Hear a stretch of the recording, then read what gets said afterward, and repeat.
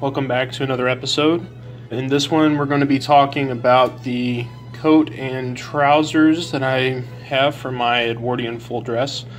But before I go into those, we're going to pass on a few corrections from my very last video. First off, apparently pocket watches were not worn in the vest pocket of a peak vest or PK vest during the Edwardian period, as it was and still is by most accounts considered pretty tacky to have a big gold chain.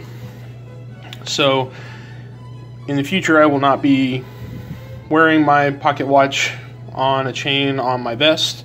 I have another accessory that I have ordered in the meantime which is more appropriate, and we will go over that when I go through accessories, and I'm excited to show you that.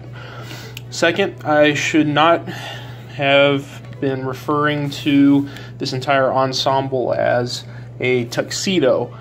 This is a term that here, especially in the United States, we like to refer to any formal outfit, whether it's appropriate or not. So I've actually been corrected, and it is considered, the proper term is considered full dress.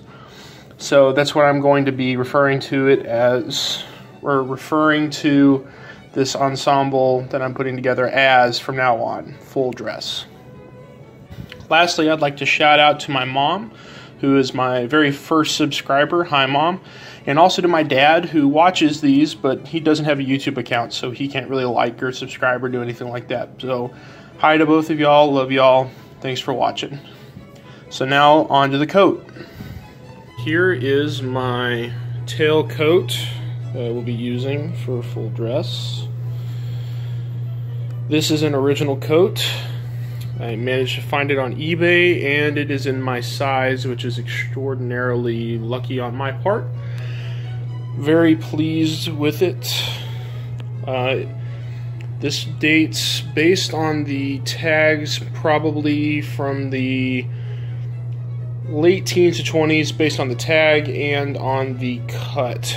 So as you can see, there's a bit of an angle here at the bottom of the waist, which is indicative of an late teens, early 20s tailcoat. If we open it up, look on the inside, as you can see, the liner is pretty much gone. It's seen better days. There's a lot of these little spots where it's starting to fray, and I will eventually go through that and I will trim them up and get rid of them. It's one of the things I'm going to be doing today. Looking at the tags. First tag here is the Lewis Sachs Clothing Company. Clothiers to the whole family out of Birmingham, Alabama, here in the United States. The Lewis Sachs Clothing Company was a company in Birmingham, Alabama, that was in business between the 1880s up until the latest I could find was an ad in the Corolla, which is the student newspaper for the University of Alabama, an advertisement in there from 1927. That's the latest date that I could find.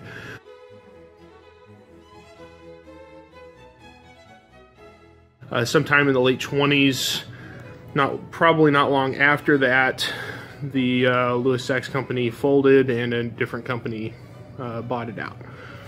But that puts this coat at its latest at 1927 or thereabouts, and at its earliest, based on the style, about between 1916 and 1927, which is right smack dab in the time period that I'm looking for. The only other tag is this dry cleaning tag, which is a relatively modern dry cleaning tag from Millwood, Alberta. So at some point this got, probably within the last 20 years, it got dry cleaned in Canada, which is a really weird life because I did not buy this from an eBay seller in Canada. I bought it out of the United States. So interesting life that it's had, and now it's going to be put back to its original purpose because it's a tailcoat designed for evening wear. Now, the other thing that I'm going to be doing today, besides trimming up those little frayed edges on the inside of the liner, is I'm going to go through and here on the collar, there's these little nips in areas where probably moths have gotten to it, or the wear and tear, because this is right on the edge. And I'm going to go through with a fabric, like a Sharpie marker made for fabric, and touch up those areas so that they're not visible. There's not much I can do correction wise, but I can at least make them not stand out as much. Ideally this whole thing would get relined. I do not have the skills to reline something like that, so I'm just going to trim up what I can, put in the marker, and go from there.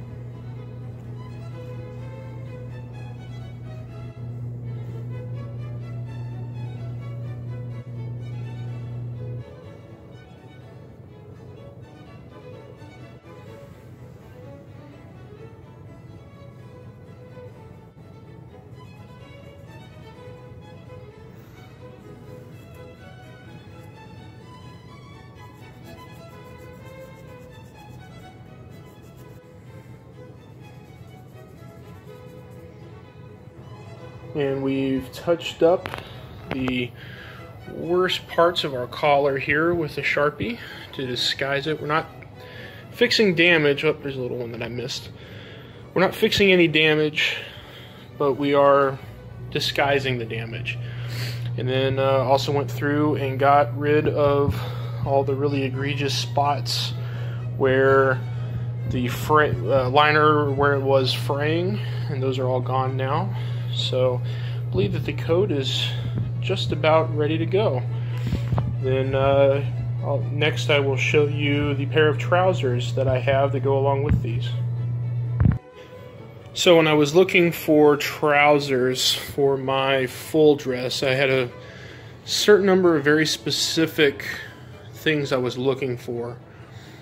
I wanted the material to be wool, 100% wool preferably, because that's what my coat is made of. I also wanted I did not want them to be pleated. A lot of modern tuxedo pants are pleated here at the front, which I did not want. I would have preferred to have a non-adjustable pair. A lot of modern tuxedo style pants are they have adjustments on the side where they can fit a multitude of sizes, and I really wanted something that was button fly. I didn't want zipper fly because the zipper is far too modern for what I'm going for. I was able to get some, but not all of what I was looking for with this pair. I bought this. This is a modern pair of tuxedo trousers that I bought off of eBay. These came out of England. They are 100% wool. You look at the tag. These are made by Doble, whatever. And you can see they're 100% wool. And then I had to do a lot of adjustment to it to make it what I wanted. Thankfully, they were not pleated in the front, which is a big deal. They have this the satin lining of the pockets, got the satin stripe along the side. But two things that I did not like that these did have. These were adjusted originally. You can see here there's the little spot where the old adjustment went through. I removed the adjustment belts on either side. You can actually see the ghosts of the buttons there. I've already done all the modification on this. I modified these trousers before I started even thinking about making a YouTube video or a series about it. So I made that modification on either side. I used those buttons to convert what was a zipper fly into a button fly. So you can see sort of the remnants of the old zipper here that I've removed. I added buttons. I added a separate fly piece here that I made out of some black cotton that I had. My sewing machine sewed it in place. 4-button closure that replaced the old zipper. And then I went and I got some buttons here that are very similar out in town, and I sewed them on the inside for braces. And then these are a pair of white elastic braces. Historically, they would have used something probably more like silk or something really fine. Do not have access to anything like that, so I have a more, they're still a button pair of suspenders or braces, but they are they're fine for what I need. The braces were considered part of the underwear at the time. They weren't seen, so as long as they're white and don't print through my PK vest, I should be fine. And there are my tailcoat and trousers together. I believe that's going to do it for this episode. Thank you for watching. See you next time, and next time or next video should be covering shirt, hat, and shoes to go along with this Edwardian full dress. Thanks for watching.